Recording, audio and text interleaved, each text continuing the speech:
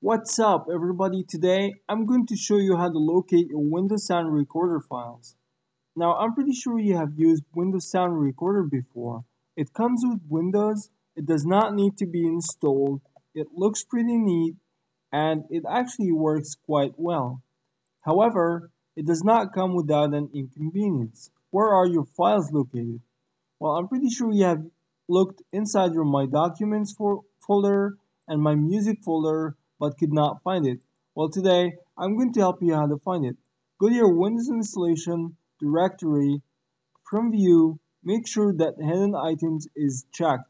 Then go to Users, click your username, click App Data, click Local, scroll down to Packages, scroll down some more to Microsoft Windows Sound Recorder, click Local State, Indexed, Recordings, and finally, there are your recordings.